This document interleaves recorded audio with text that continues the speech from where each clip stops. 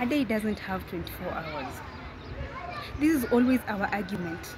Every single time we always see like those 24 hours should be added, right?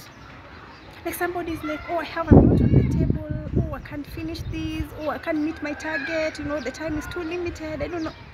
Yes, but let me ask you, those era of the caves, long time ago, when these people didn't have any means of transport, they didn't have any means of communication, they could walk long distance just going to say hi to somebody, something that right now you can just click and hey, in microseconds you've done something that they could do in 5, 6, 7 hours.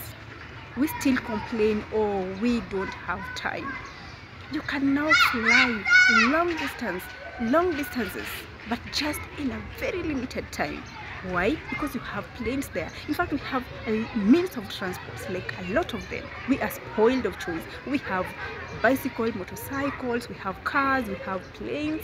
You are just pick what you want, but we are still complaining we don't have time, you know, time is not enough, and I can just do this, you know, time has cut me off, and all those things.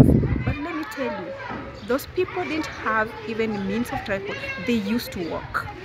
They want to send money, they have to check it physically, and that is why they base their argument that a day had 24 hours based on what they could do within that 24 hours. We still base our argument today that a day has 24 hours. In fact, we even want them to be added, at least even 48 hours should be one day, right? But we never sat down to know that right now things have changed. You have your computers, you have your phones, you have a lot that were not there when they based their argument by then. Right now, in 6 hours, I think the day should be over, because something that they could do in 24 hours, you can do in microseconds. Stop wasting time. Stand and just realize, look around you and see what you can do with your time. Time is not limited. It is you who is relaxed. Even time is excess.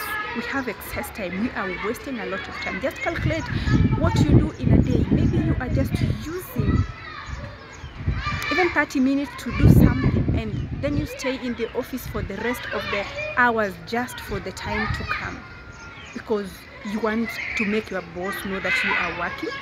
You want the boss to know that, okay, we said it is 8 to 5 job, so I just have, even when I finished in 1 minute, I just have to stay there until the day ends. Stop wasting time and see what you can do constructive with your time. A day never have 24 hours. Let me tell you, it doesn't have 24 hours. Just go tomorrow, go to that office, go to that business, sit down, see, calculate the time that you are using today, and you will find out that we have excess time just doing nothing. We just want to prove to the boss that we are available there physically, but we are doing nothing. Stop wasting your time. In fact, you are pleasing the boss, but let me tell you, you are destroying your life. You better stand out and say, no, I have finished this in 1 hour. I need to look for something else to do. I didn't never have 24 hours. It was them who argued so, based on what they could do within that 24 hours, which right now you can do just in microseconds. Thank you.